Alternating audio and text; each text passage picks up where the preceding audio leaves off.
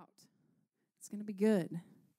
So we're going to team teach today, and it's always fun for us because we flow with the Holy Ghost every time, but specifically when we do this, we prepare individually, and then we get together, and the Lord just kind of culminates, puts it together when we get here, and so it's interesting how it works every time. I think it's kind of fun. We have a good time. Are y'all awake? Y'all look kind of sleepy today.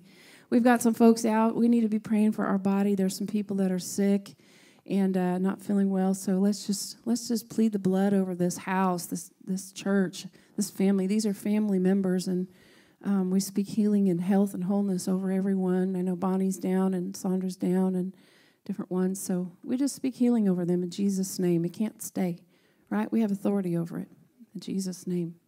Amen. Amen.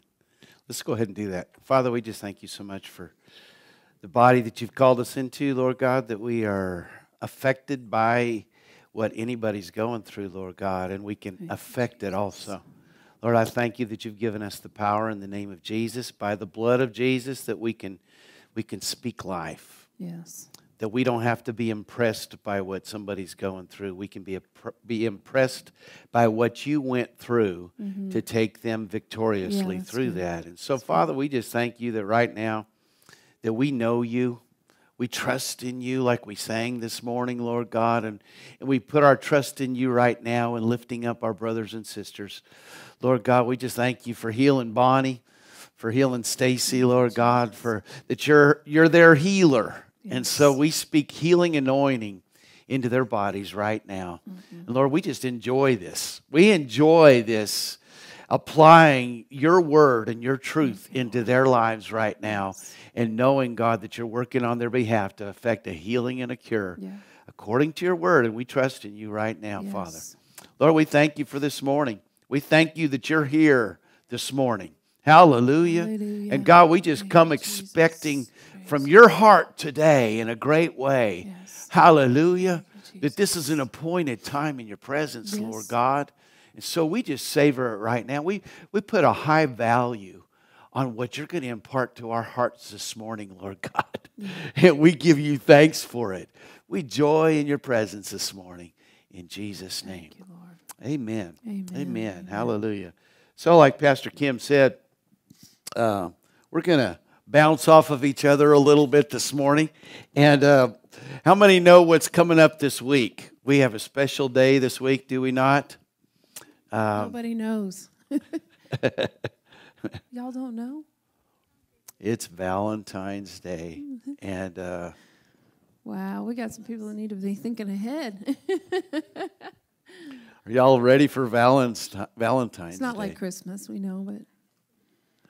So I want to talk today about, let's see if this thing, oh, praise the Lord. I'm going to go about this another way here. Can we let's turn in our Bibles to Philippians 1. That's going to be our main text for today. Philippians 1, 9 through 11. Praise the Lord. Let me do something else here. I'm going to go ahead and read this. I don't know what translation that is, but I'll read it in the Amplified. "And this I pray, that your love may abound yet more and more, and extend to its fullest development in knowledge and all keen insight, that your love may display itself in greater depth of acquaintance and more comprehensive discernment." There's a lot of stuff in there about love. "So that you may surely learn to sense what is vital and approve and prize what is excellent and of real value, recognizing the highest and the best and distinguishing the moral differences, and that you may be untainted and pure and unerring and blameless, so that with heart sincere and certain and unsullied you may approach." That's a lot of words, descriptive words. "The day of Christ, not stumbling or causing others to stumble. May you abound in and be filled with the fruits of righteousness, of right standing with God and right doing, which comes through Christ, the Anointed One, to the honor and the praise of God, that his glory may be both manifested and recognized." Amen. So, How many remember grade school and Valentine's Day? Anybody remember? We're doing it again. I'm trying to remember. You know, it's we went to Bill Gaither last night, and they have a resident joker on there that likes to make fun of him continuously through the thing. And I think they're just kind of playing off of his age a little bit. And actually, I think he's pretty sharp. I think they kind of plan a lot of that, but it was a lot of fun.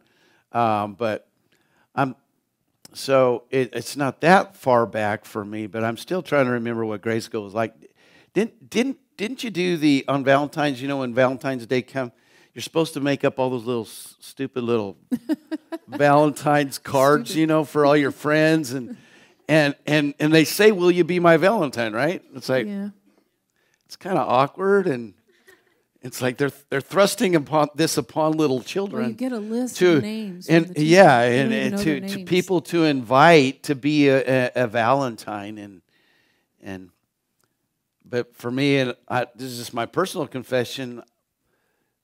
There was usually like one that was like really qualifying for that got to be included in there, and you could kind of see if there might be any kind of sparks that might come from that thing. I remember one of these girls, I remember it was Valentine's Day, and I don't know where she got this, but she got a whole box of bubble gum. You know the bubble gum that was like in wrappers, you know, single wrappers, you know? Double bubble. Yeah, the double bubble thing, and it's like, I was feeling some real love. I mean, bubble gum. I mean, it was not just a card. It's actually bubble gum, you know? It's like the real deal, you know? This is the real thing going on. And, you know, even back then, you know, I've told you about Judy Rhodes, you know, finding the watch in the alley and giving it to her, and her parents making her give it back to me and all that stuff. But, you know, even a used watch. Even in grade school, and it was amazing back then. I walked 2 blocks to school. My wife would not begin to let Braden walk anywhere. No way. She doesn't let him go out the front door, you know. But yeah, that was back in another day and realm. But I remember, you know, if you have any sense as a little kid, you can spot the ones that have promise, you know. It's like little Braden, you know, I told you, he said, school's a lot more fun when there's somebody there that likes you, you know. Didn't he say something like that? Yeah. It was the crux of it. And you know, he's having a hard time with school, and he said, but now I have a girl that has a crush on me, and her name is, I'm not going to say what her name is. But it was kind of funny because the other day I said, so are you excited to see such and such? And he said, no, she doesn't have a crush on me anymore. I have a crush on my point is, he's in first grade. He's having crushes and stuff. And it's like, so there's this thought, though, that's going on in Valentine's Day. And you give all those little, you know, I was going to even get a picture. Remember those stupid little candies that you only get on Valentine's Day? I was thinking about, you know, there's a really great marketing scheme, except for it only works on Valentine's Day. And it says, I love you, and other little things mine on there, you know, and forever. So there's this entrance and this thrusting upon children, this concept of being a Valentine, and you know, it's kind of silly, and it's all about love. It's all about love, but there's this opening of this idea of actually having a commitment of some. Would you be my Valentine? You know, and that means that there's going to be some kind of something going. The problem with for me was I never really knew what that was supposed to be, so it was kind of a mystery. Remember the Wonder Years, that series? You know, that kid's always wondering about everything. That's kind of what I remember. It's just kind of wondering. Okay, there's love, but who and what and what does that mean? It's bubblegum and lost watches and you know. All this kind of stuff. But there's this opening of this concept about a relationship with somebody where you're actually caring about them. And so in the invitation, would you be my Valentine? There's implication that I'm going to do something for you that it has to do with love. And there's, again, you might not really know what that is, and that's very natural, and hopefully you don't know what everything is. But there's this opening of what that is to a heart, to even a little heart. And there's this idea of love and what that might be. And so there's these givings of Valentines, and we're going to have Valentine's Day this week. And my wife has already reserved a roaring fork for us on Friday. I don't wait. She's the planner. Why even bother? Why even bother coming up with things? She's got it done ahead of time. Now, let me just interject something here. I was watching Joyce Meyer, one of her videos, and she was talking about how she loves her husband. You've heard her testimony, how awesome he is to her, and he treats her so well. And he sits and listens to her all the time, and he wants to be there. She'll say, "You stay home," and he'll, "No, I want to be there." So she was talking about how they were on the road, and her one son is a planner, and he does all these fabulous things and gifts and rents limos and plans ahead and gifts and things. And so she said, I started planting the ideas like 2 weeks ahead, telling my husband, some ideas of what she wanted. He's not a gift buyer. He's good at all these other things, but he's just not a gift giver, And so she saw they were getting in the car, and she said her son had this beautiful pink bag with all these beautiful things popping out of it. And she said, my husband got in the car with a CVS bag, a pharmacy bag. And she said, I pulled it out, and she said there was candy. There was M&Ms, a bag of M&Ms and a card. She said, I don't even eat candy. And she said, the card was really sweet, and I thought, well, that's nice, But she was in front of thousands of people confessing her need for her husband to step up. And so it was really cute because he's on the front row, and he got up, and he said, well, I thought I'd just embarrass you in front of everybody. He said, you might think all you got was a bag of M&Ms, but at home, there's rose petals starting from the beginning of the door all the way through the house. There's 24 roses sitting somewhere. He said, and there's gifts strewn across the house all over the place. And she was completely embarrassed because here she had confessed all this need. What are you trying to say? No, I'm not. I'm just saying, I just thought it was really cute because she had a need and he had already fulfilled it without her knowing, and she was complaining in front of everybody. So it was funny. It kind of fit right there. So that's beside the point. Where do you get these petals and stuff? See, he doesn't even know where to get them. I'm just kidding. He doesn't even know. I'm just kidding. She's got kind of a red car out there, too. I don't know if anybody knows that when you drove up. Okay, never mind. That's my Valentine's All right. gift. All right. So there's something going on with all this gift giving. There's magic taking place, and I don't know about you, but my heartbeat even kind of went up once or twice. For who? I'm talking about when I was a little kid. Oh. For you too, but we're talking about these little Valentines. So, I had too much sugar that day. So I want to look at something else that's going on that you don't even realize. So with these, even from the time when you're a little kid like that, even with Braden, in these Valentines that are being given, there's something actually. I think it's the way we're made. I think God made us this way. It has to do with our heart, but our hearts don't get anything done without our heads. It's like she's just talking right now. I'm discovering all this pedal stuff and whatnot. I've got a heart for her. I just need to find out how to get my head connected with just that. Get your head hooked up with her heart. Right? Wait, look, before you get into the serious stuff, I want to read this really quick.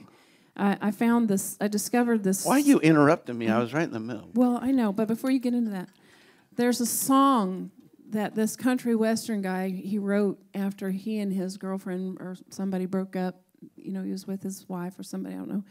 And he wrote this song, and I thought it was very appropriate because it's going to, like, kind of depict quite the opposite of what you're getting ready to talk about.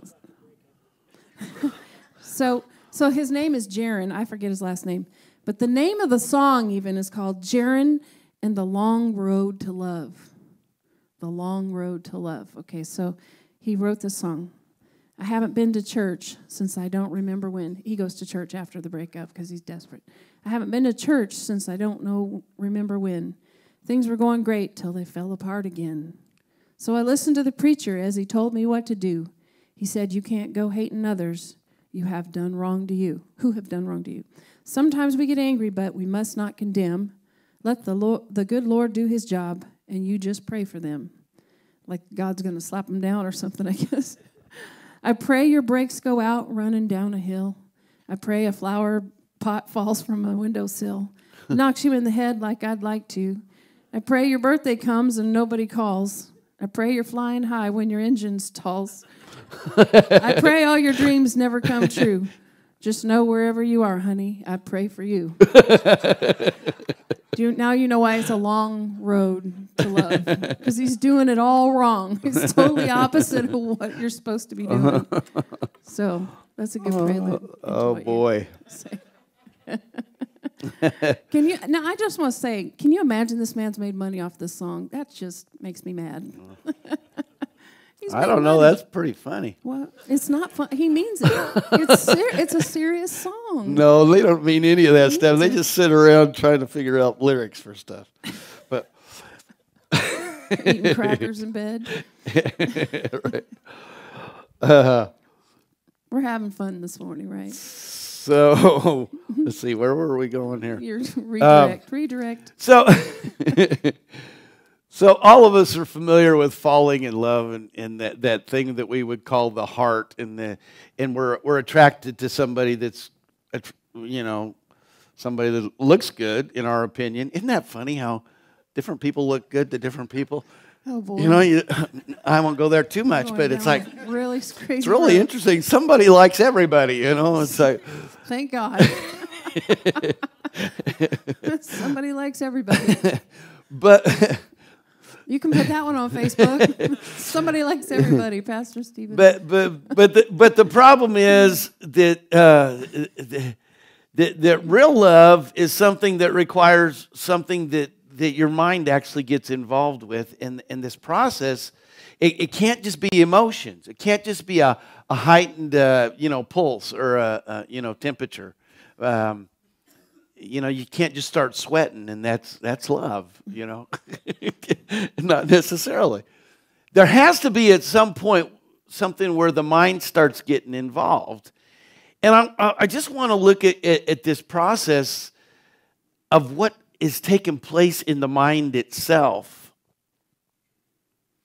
that is equipping you to be a companion, but also it's actually a state of mind that enables success.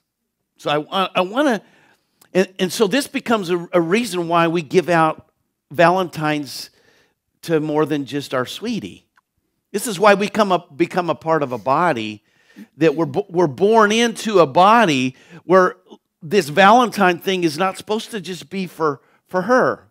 Mm-hmm. We're supposed to actually care for each other, and it becomes the way God's designed it. And it's a very natural thing too, that in the development of this Valentine, behind the scenes of that Valentine, there's a thought process going on.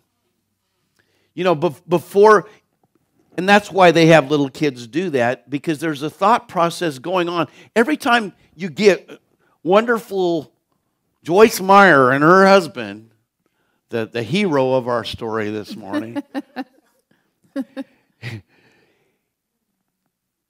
in the process that it took for him to think of those things, to put them into place, there's something going on. Our minds are incredibly made. And they're made in such a way that they function at their highest level when they're freed to be what they're supposed to be. And the love process is part of that they're made to be. It's not just about the wonderful experience of a relationship itself. It actually is an opening up of the mind. And that's, I wanted to get here before we got to that verse, but I want to look at the verse from this perspective now, because sometimes when even when we're thinking about, because over and over again through the New Testament, it tells us to grow and for our love to expand. And it talks about getting our minds involved in this process. Yeah, it's not just a feeling.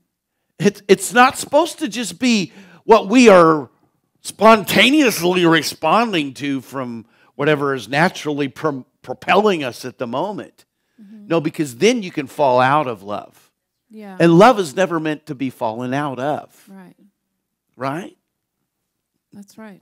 If you're being guided by just that, it will. Mm-hmm. But I want to look at what God has designed in the way we've been made as human beings, for there to be something behind that Valentine invitation that is actually being formed in our minds in the patterns of our thought. That in a Valentine, in a love invitation, in a love expression, there's a transformation and a patterning of the mind. Now, in the inverse of this is very much true. Have you ever had an experience where the opposite of love is the atmosphere that you're in? It might be something where you are acting out of love yourself. This is why relationships are smack dab in the middle of what I'm talking about, and all of us can relate to this, hopefully, this morning. When you get into a conflict, when you get into strife, when you get into something that is the actual opposite of love, it disables your thought processes of perceiving things correctly. Yeah. Have you ever experienced that? Mm-hmm. Where you can't even make a right decision. Right. Because you're not even thinking right anymore. Yeah. How many know that something happened to Cain when he got offended at his brother? Mm-hmm. He was completely out of love, wasn't he? And he made well, I guess his mom and dad kind of made some bad choices too. But he made he loved his brother before that, right? And he stepped out of love. And what it caused him to be able to, for his mind to be able to conceive something that was completely wrong and brought about the death of his own brother. How amazing is that? But this is the power of the opposite of what we're talking about here this morning. Did you take the inverse of that? And you take somebody that disallows strife, that disallows those things, and embraces an attitude of love. And what it does is it puts your brain, I don't know if you remember, Pastor Kim shared on this before, some of the patterns that your mind gets into. There's brain waves going on. And behind that Valentine is actually an opportunity for the brain to get operating in the processes of love that will enable it to be successful. That's what I see in this passage here. Mm-hmm. Let me get this. It says abound, that you may abound in love, and that word abound means to exceed a fixed number. And you said something about when you're not walking in love, you just stop. Everything kind of there's destruction. But when you're abounding in love, there's a moving forward. There's a exceeding, abundant supply of the Spirit, I believe, when we're operating out of a place in love. And that's also a place of wisdom and a place of enablement where God can do something. But we shut the door to His ability to get things to us when we're out of love, when we're not in that place. We're actually in a place of strife and contention and dissension and discord. And the Word says that where there's strife, every evil work abounds. There's the abound word, but it's not about love. It's about evil works. So, and we can be in strife not only in our socially, but we can be in strife mentally. We can have things going on in our mind against people, against circumstances, against ourselves. Probably ourselves is one of the biggest ones that we have to overcome. We get in strife over ourselves. We get mad and you know, we've got to love ourselves. You can't love somebody else if you're not loving yourself. You know?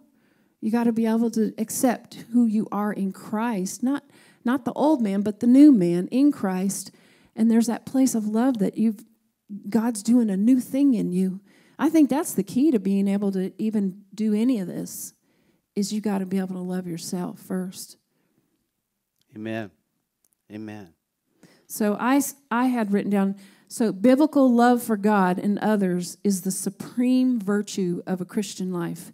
They are not separate. They are joint together. John puts it in 1 John 4:16, God is love, and the one who abides in love abides in God, and God abides in him. And this is the commandment that we have from him, that the one who loves God should love his brother also. We know this. It's simple. When you're thinking, oh, I love my brother, or my sister. But when love really abounds is when we have the temptation to get offended or be upset or for strife or contention to step in instead of. And we have to choose the way of love. We have to let love lead. We've talked about that before. Amen. And here's what is really cool, that every time we've been given some real directives from God, some real examples from God. I just want to encourage us that this morning there's more going on than just, you know, emotional, being sensitive.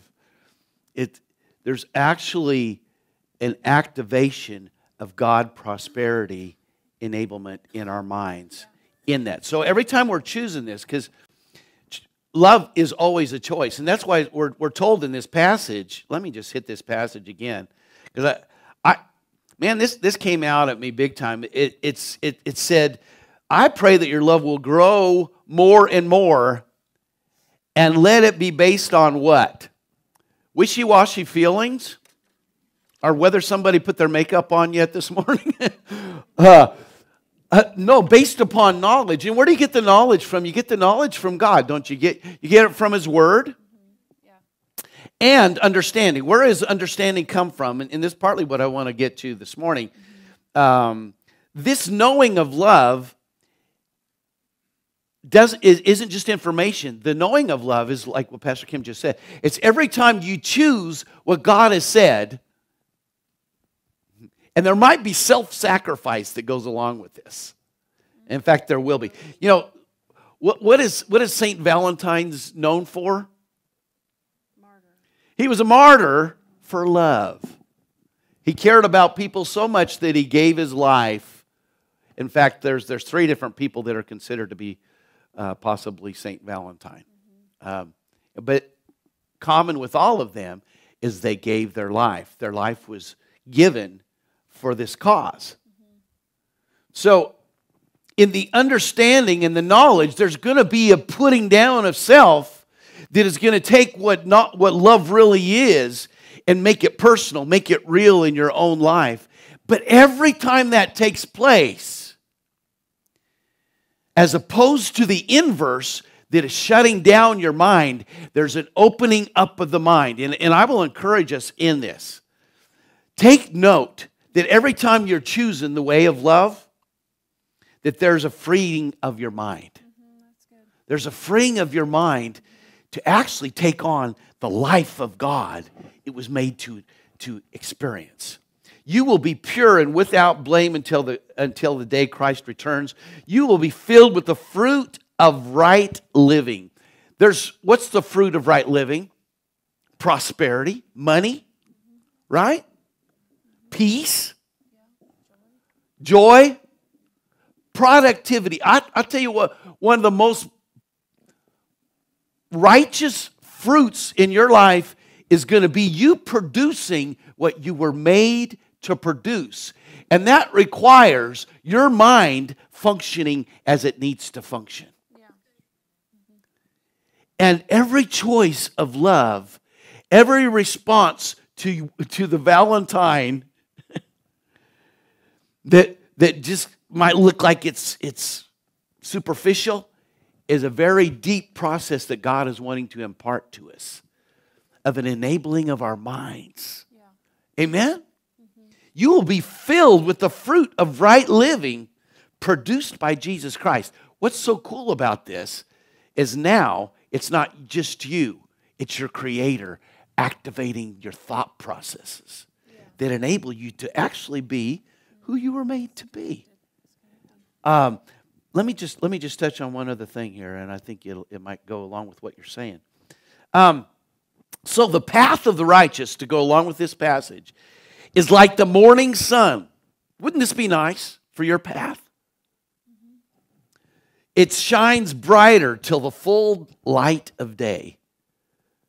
Now, I think that passage is wonderful because you can fill in however you want it to fill in for your particular life. For when things are right, it will become bright. However that applies to you. Yeah. Amen? Yeah. But it will require your thought processes. Mm-hmm. Everything, even by, and this is why we have faith because of what we know. Yeah. Faith comes by what? Hearing. Hearing and hearing by the word of God, but not just hearing, by what you do with what you hear. Yeah. Because it's with what you do that you get understanding, not just with what you hear. That's good. It's when it's applied that it becomes understanding. Mm-hmm. And that is when the mind is actually getting in a process, yeah. In a pattern. Do you have any things that you just get used to saying things a certain way? You just get used to reacting in a certain way. And sometimes you don't even realize it. And it's a stronghold. You know, the whole battle is in our minds. Yeah. Even about God. Yeah. We can say it's in the heart, but you know what? The heart without the mind is just empty. Mm-hmm. It requires the mind. And so what I really love about this love thing is it gets involved in the processes of our mind. And we just start simply acting on what God has said about love. And it enables our thought processes in those other areas of our life that need to know what is right. What is another translation, it said, it helps you to discern what is right so that you can discern. Do you ever have a problem discerning? That's wisdom, isn't it? Being able to see what's right. Because I'll tell you, you begin to get in the process of seeing what is right, you can't help but be successful in business, in school, in relationships, in every other thing. But it all begins with just being right with love. Because that's how we were made. Can I just add something? Biblical love is bound up with knowledge and discernment. Discernment is actually, I looked it up, it's actually judging something by the Spirit. And this is why the world has a problem with love, is because they're judging things by how they feel and what they think. They're not judging, they're not discerning by the Spirit. And of course, we know the things of the Spirit are not conceived or perceived by the flesh. They have to be perceived or understood by the Spirit. And so this true knowledge, the single Greek word for true knowledge is epignosis, and it refers to an intensive, deep, spiritual knowledge or a knowing. And the way we have that knowing and that understanding, you touched on it, was we get to know God more, but we get to know His Word. We get in His Word. His Word is His will and what He has to say. And so when we find out more about what He has to say, then there's more discernment for us to have. Does that make sense? And so what you're saying here is love is not just a ooey gooey thing that we're just, because the problem with that is the thing that gets in the way is me, myself, and I. Because then it becomes it's all about me. It's all about how I'm treated and what I need to do and what's right for me. And that's not the way of love.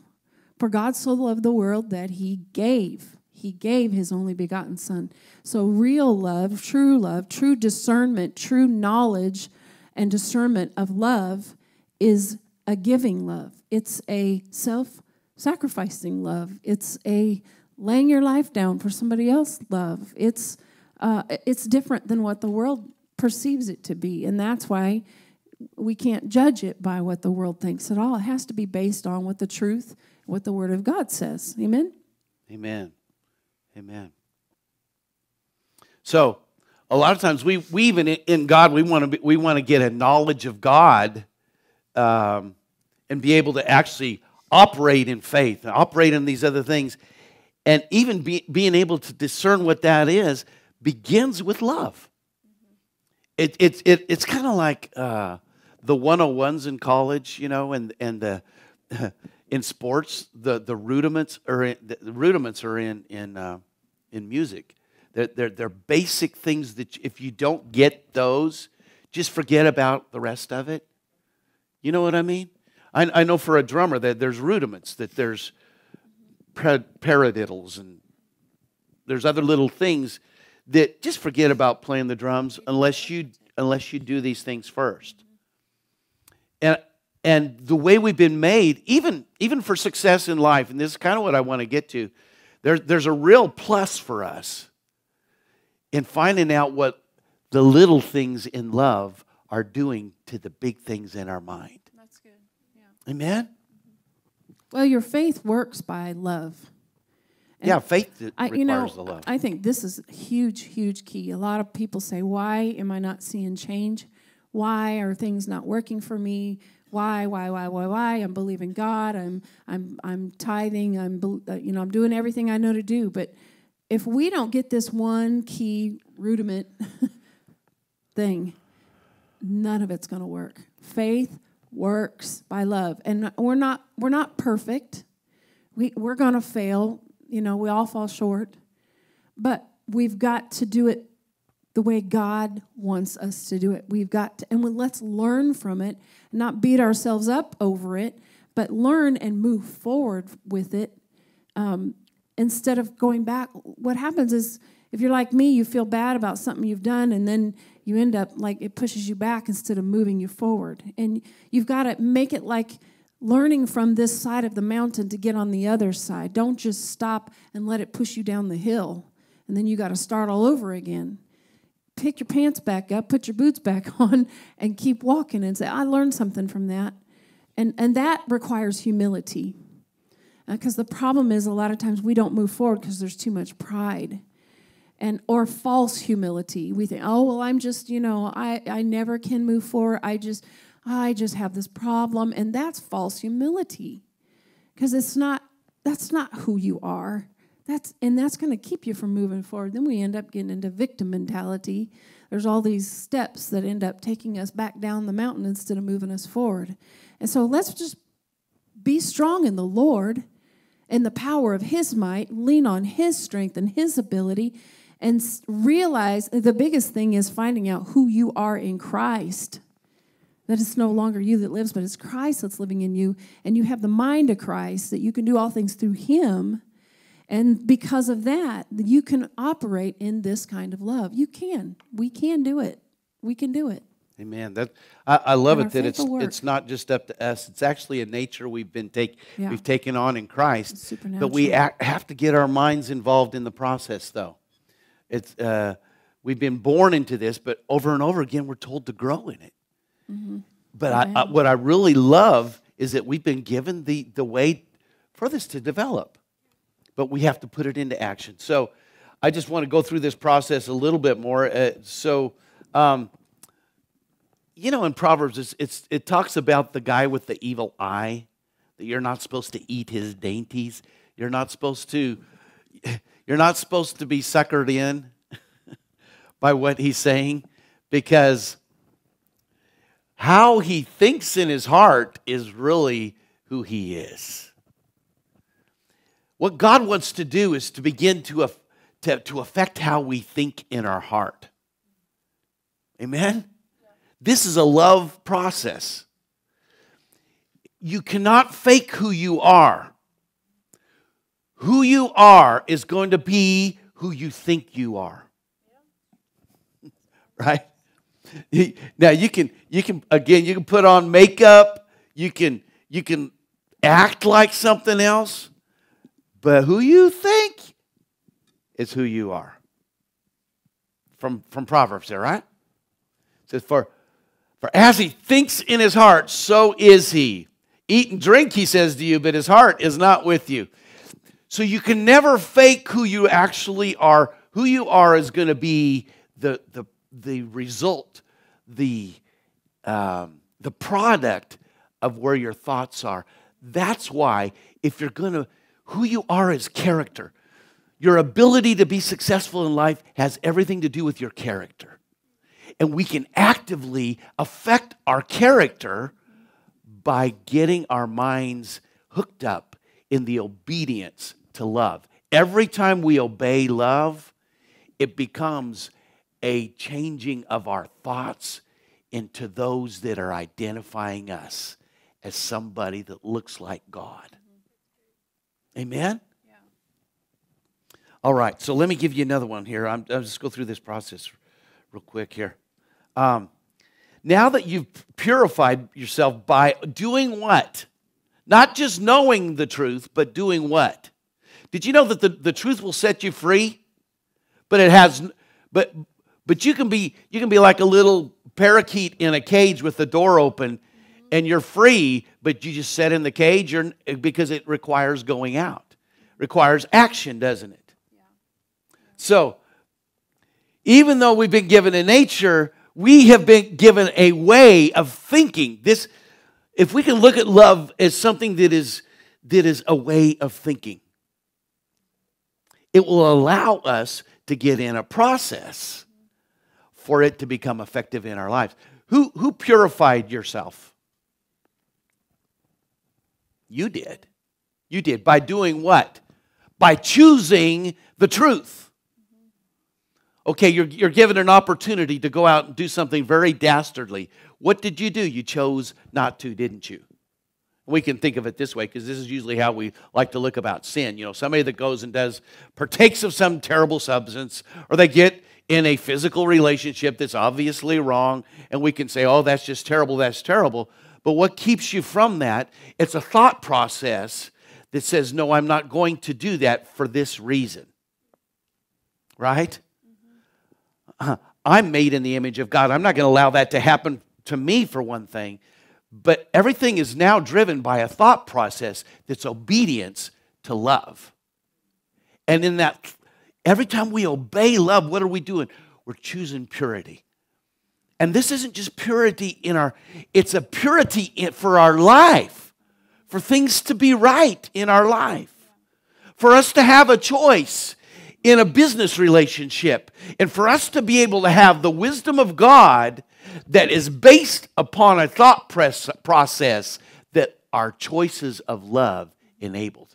Does this make sense? It's actually very powerful. Okay. It's kind of like, how many have heard of Caroline Leaf?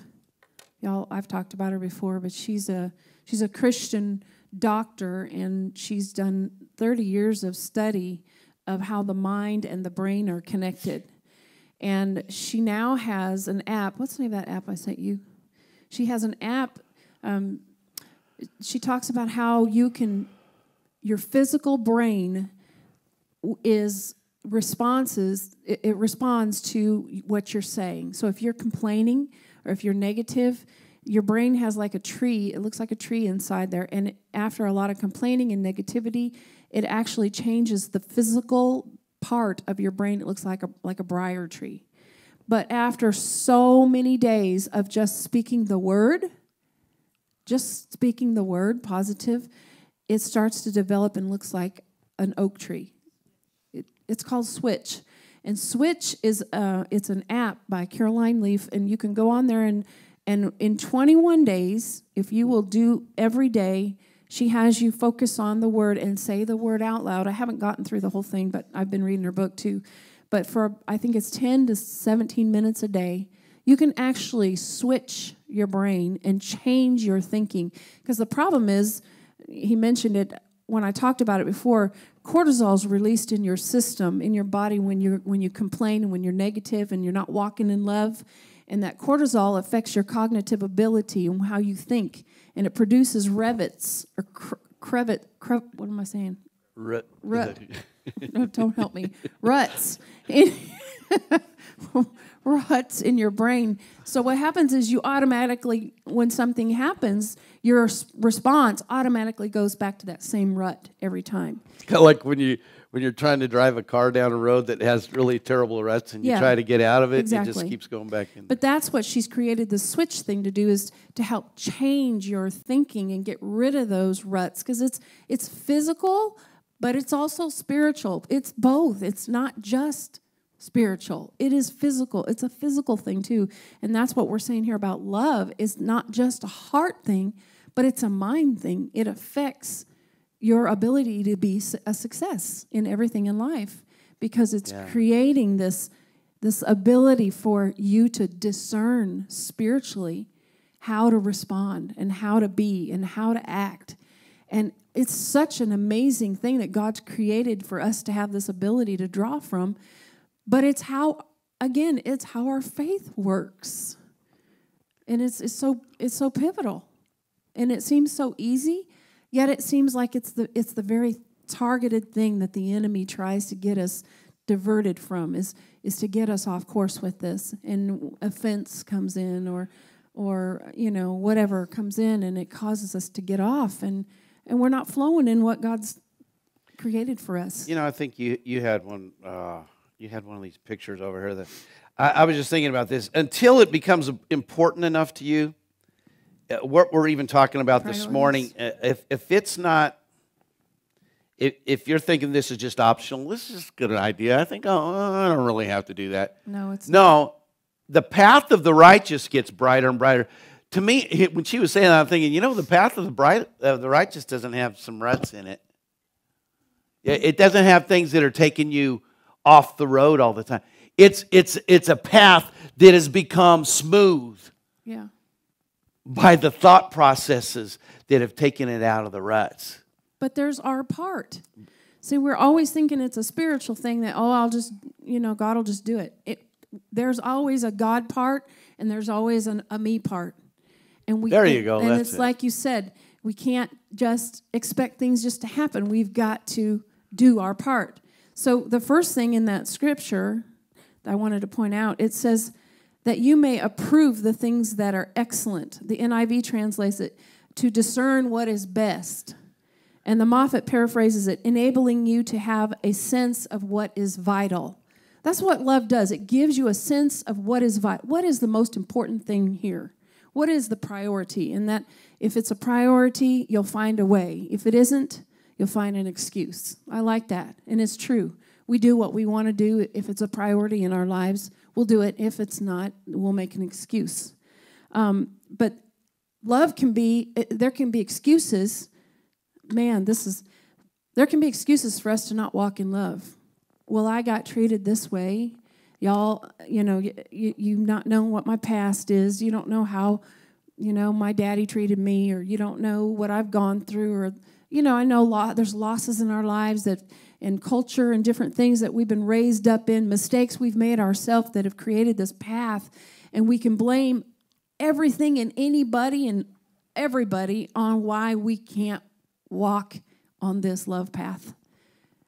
But the priority here is you'll find a way if it's important enough. And it's the most important thing for us. It is the most important thing for us for our faith to work. Do you want me to go to the next one? Well. Or you got something else? Yeah. Go ahead. This is fun. All right. He doesn't like it. I'm rattling his cage a little bit. No, it's fine. I just like these verses though, because there is so much in the Word that describes this, and we're familiar with this. But this next one, therefore, I urge you, brothers and sisters, in view of God's mercy, to do what? present your body as a living sacrifice to become a Valentine. Right?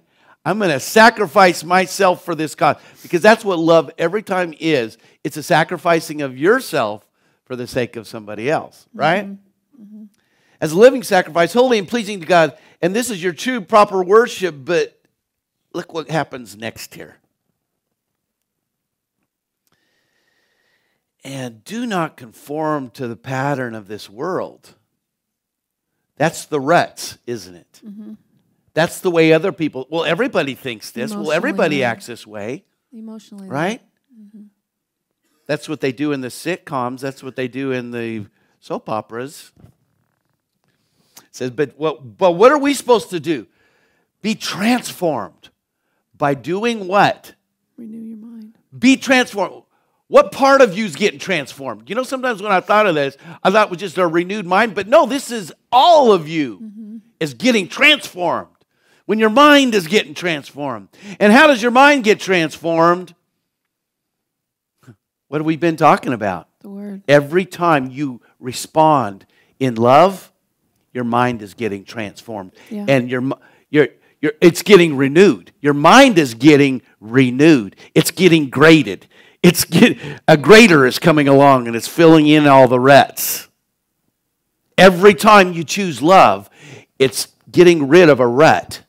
Yeah. And what it's doing is it's transforming you. It's changing you. What did it say about that guy? He says about the guy with the evil eye. What did Proverbs say? It said he's acting like something, but that's not, because that's not who he's thinking. It's not what he's thinking. The way for you to be changed is to change what you're thinking. You become renewed. Amen. You become transformed when your mind is renewed. How do you renew your mind? And you know, it's the Word of God. But what is the Word of God? It's love. What have we been commanded in the New Testament? It's love. Everything that you could say you have to do this, it's love. So we can break it down to the rudiments of love. Every time it's chosen, something is changing in your mind, thought processes. They're being conformed to God processes. And in that process is the transformation of you. Amen? Yeah. And it will affect your ability for success in life. Then you will be able, after what? After this transformation of who you are, you will be able to test and approve what God's will is. His good, pleasing, and perfect will. What does that sound like? That you can just sit back and say, oh, this is what God's will. No, this is you experiencing God's will. You're testing it. You're proving it. It's being proven true in your life. Why? Because now your thought processes are in line with His. And now who you are is hooked up with who He is. That's right. And now when you pray, you're praying according to His will. And what you're doing is according to His will. And you cannot help but be successful. That's where the favor of God rests. Amen? Is this good? I think it's pretty good stuff. Let me just commit your works to the Lord. And then what happens? Your thoughts. What is committing our works to the Lord? If God says, act this way, that's what I'm going to do. Amen? Doesn't take a whole lot of, you take your thought process out of obedience. Here's the problem with kids and obedience. If you're a kid, you know this. If you're a parent, you know this. What is the problem with obedience in a child? What they think about it. Right? Right? If you can take the thought process out of it. Right? Obedience is immediate. Boy, that was kind of a nice phrase, wasn't it? Obedience is immediate, where thoughts processes are excluded. And this proverb says, if you can just commit your way, that means I take my thoughts out of the way, I just obey. Right? And then what follows? Your thoughts. And what are your thoughts? They define who you are. They decide whether you're being transformed or you're conforming. Amen? Is that good? All right. Did you have something? Yeah, do you want me to finish that? Go ahead. Go ahead. Go ahead.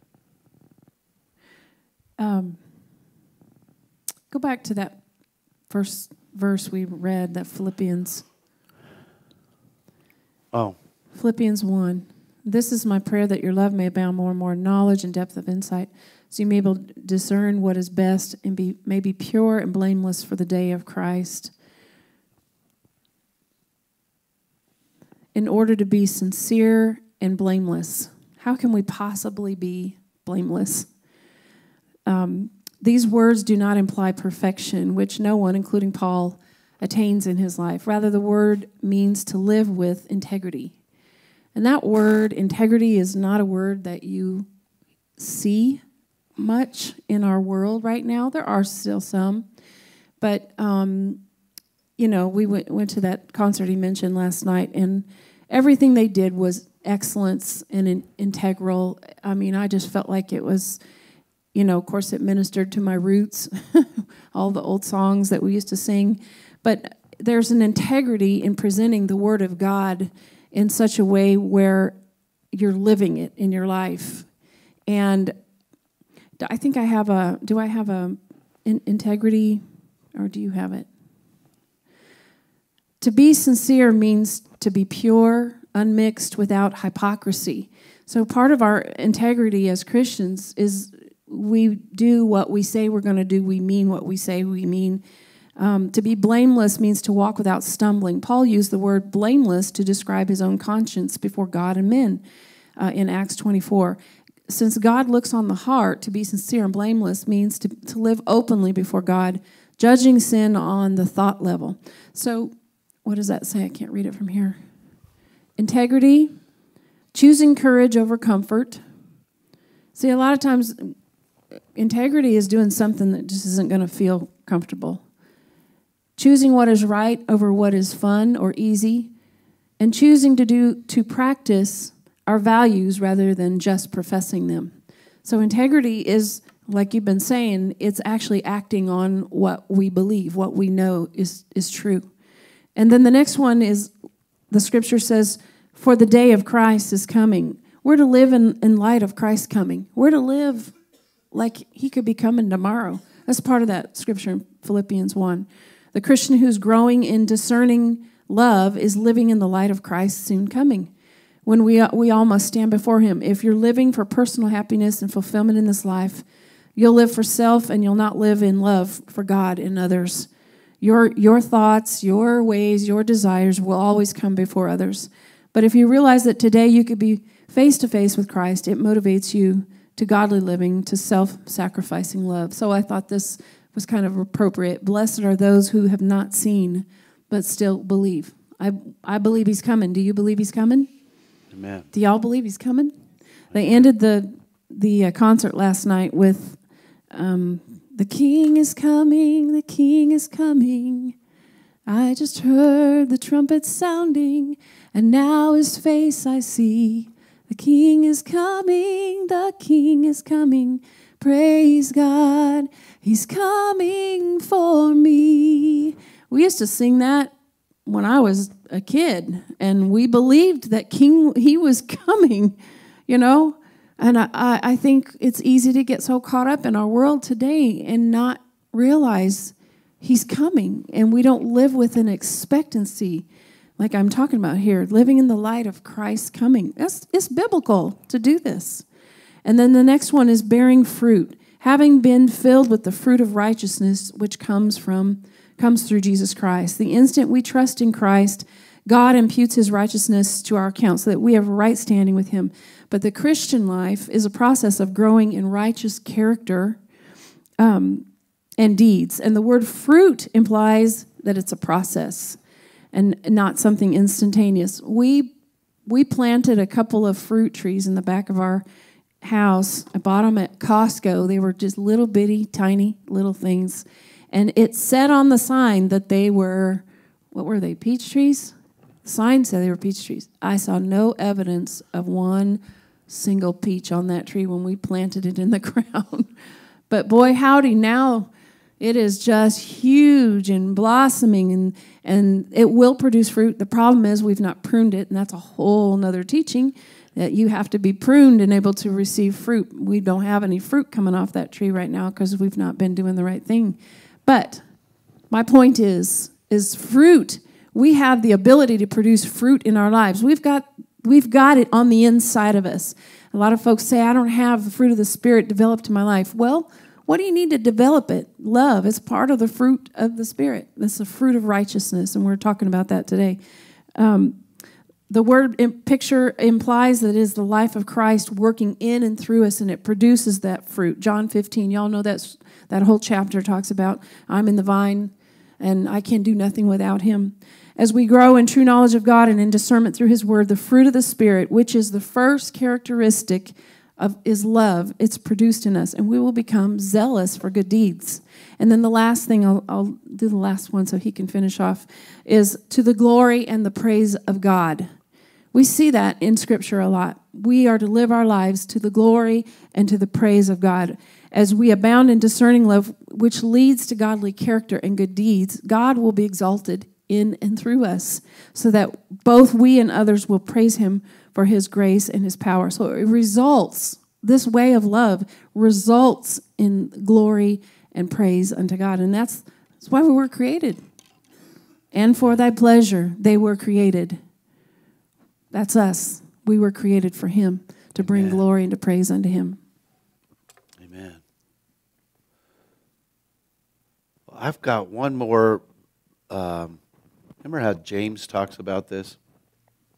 Mm-hmm. Perfect law of liberty. It's necessary to not just hear, but to actually act. And I've referred to this already, but I just wanted to read this. Whoever looks intently into the perfect law that gives freedom. What is the perfect law that gives freedom? The word. It's love, isn't it? Mm-hmm. It's love. And continues in it, not forgetting what they heard, but doing what? Doing what? But doing it, right? Every time you do something, again, I went to music school, and I went to master classes, and we had some of the greatest guitar players come and do a master class. And I went to master classes. But you know what helped me to become a guitarist? Was not going to the classes. Was going home and practicing for 5 hours a day. You know? That's what changed, what took what I was observing and made it mine. Mm-hmm. It's not going to church. It's not listening to Joel Osteen or Joyce Meyer or all the pillars of our faith. It's going home and doing it. Yeah. We could have Jesus here today in person, in the flesh, with sandals and long hair and whatever else he actually looked like. He probably had a smell about him, too, that was from that culture, you know? No. I'm not saying it's a bad smell. I'm saying the things about him. He could be here right now, and unless you went home and did what he said, it wouldn't do you any good. It's what you do with these things, right? Yeah. And I'm going to tell you right now, tomorrow, I guarantee you're going to have an opportunity to put this in place. It always happens. The very thing that we speak on or teach on, the next day you're given an opportunity to put it into practice. And that should be a wonderful beckoning call to us. That I get, you know what was so inspiring to me in college was to go to a master class, get inspired. Because here's the challenge with a master class.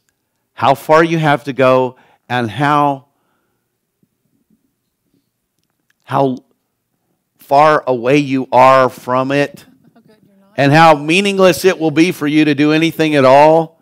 I might as well just eat a Snickers. and be happy. You know what I mean?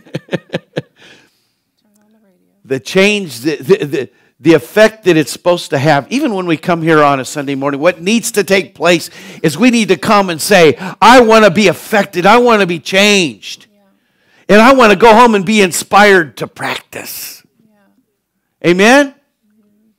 To not just try to remember what it was even about, but to be so inspired that I can't wait to put it into action. If it really means anything, if this truth, this is the Word of God today. We've sat here and tried to have fun with this, but it's the Word of God. It will transform our lives. It's the key element in your life for success. Because it transforms who you are, which is necessary for your success. Who you are. Can we just go through this? These few verses that talk about what love is and how love responds. Now, if you don't have our church app on your phone, get the church app on your phone and go into the settings and get signed up. Hit the little checkbox thing for the love group on there. And every day of the week you're going to get a reminder of one of these elements and some points that go along with it that we drew out of our time together with this. An opportunity to pray to God about it. Because you know what, this stuff we're talking about isn't something you just go home and do on your own. You get God involved with this. Amen? You begin to do these things on a regular basis, growing in love the way Paul says, I pray for you all the time that you'll grow in love. Why? Because everything else about your life is dependent upon this. Yeah. This is how important it is. Mm-hmm. Until it's important enough, you don't go home and practice and you never become it. But you start practicing it. Amen? You practice patience. What is patience? Putting up with something. Kind of simple, isn't it? Or waiting. Waiting on things. Not being over anxious, right? Being kind. That means you're actually going to do something for somebody. Now, again, I encourage you, make this a process, a daily process, where you're growing in it. Getting God involved. Pray in the Spirit about it. This is a spiritual process. Every time you do, there's a changing of you. It does not envy. It does not boast. It is not proud. It does not dishonor others. It is not self-seeking. It is not easily angered. It keeps no record of wrongs. Now, when we were going through this, I don't know if you remember, but it doesn't do it at all. We like to make excuses for things. All excuses do is they disable the process. You know, ever seen somebody that's kind of got a problem? You know, they got a thought process problem. You're going to have a thought process problem if you're making an excuse for any of them. Right? This says it keeps no record of wrongs. That means if you don't have a record of wrongs, there's no replaying of a record of wrongs. Right? Somebody did something to you. You just don't even know what it was because you don't keep record of it at all. Now, that sounds like I'm just hitting that one real quick. Is it okay if we kind of hit it real quick? I just encourage you every time, because you have a choice. You have a thought process. Every time you decide whether or not to record a wrong done. And we are very good at recording wrongs done. Are we not? I don't want to see any hands because we're good because I don't want to magnify that virtue that you have. We're good at that forgetting. anti-virtue that you have. We're good at forgetting what we need to remember, but we're really good at remembering what we should be forgetting. Does that make sense? Yeah. But when you see this and you see, Oh, that's a knowledge of love. What is that? That's a thought process. We just thought about this, didn't we? Recording a wrong done. Oh, but that'll hurt. Yeah, you and Valentine are going to get to die for this to happen. Right? That's what happens with love. You die, somebody else wins. Amen? That is part of, but every time you choose that, your thought processes are getting out of a rut and they're getting onto the path of righteousness. And it's enabling you to be somebody that somebody else needs in their life. That's right. Amen? That's right. Love does not delight in evil, but rejoices with the truth. Hey, we got to actually be something instead of not be something. Do you like that? It always protects. It always trusts. It always hopes. It always perseveres.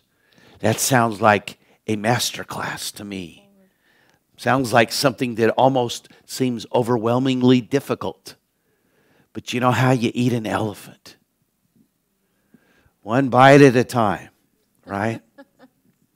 Love never fails. But where there are prophecies, they will cease. Sometimes we just want to lean on the spiritual, the prophecies, the prophetic. And you know what? Prophecies are nothing if there's no thought processes of love in action. Amen? And not just the processes, the choices that go along with them. Where there are tongues, they will be still. Where there is knowledge, it will pass away. But love never fails. Amen? Father, we thank you for today. We thank you for this day that we're going to experience this week called Valentine's Day. And whoever were these people or whoever they were that went before us that have caused this day to be brought about. Lord, we're thankful for the opportunity we have in this day, but on a continual basis, Lord God. We thank you for today in this process, Lord God, that we can be transformed by who we are, our potential for success in life can be supernaturally impacted by the very thoughts that you've given us from your word, Lord God. Lord, we thank you for this opportunity that we have. Lord, we've just opened it. We've just opened this can up a little bit. There's so much in there that we have to grow in, that we get to grow in you, Lord God. We thank you that you've made us a new creation in Christ, Lord, that we're a creation of love, that we're a product of your heart. But Father, we thank you that you've given us thoughts that will transform us as we are renewed in them. So we thank you and we heighten the importance and the value of this incredible opportunity that we have, Lord God, in love today. Hallelujah. God, I pray that you would help us in these choices, Lord God, with those who are nearest to us. Sometimes, Father God, we can discard some of these elements of love with those who are near to us because we've gotten in the habit of it, Lord God. I pray that you would awaken in us revelation of where there are ruts in our minds, Lord God, that are disabling who we really are in you,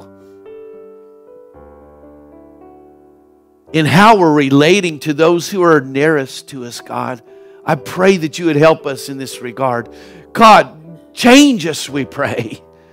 And we submit ourselves. We present our bodies as living sacrifices. Let it be us. Let it be our flesh that dies. And let it be your love that rises, Lord God, in its place for those nearest to us. But God, we pray that you would help us to begin to expand our realm of love's influence in our life.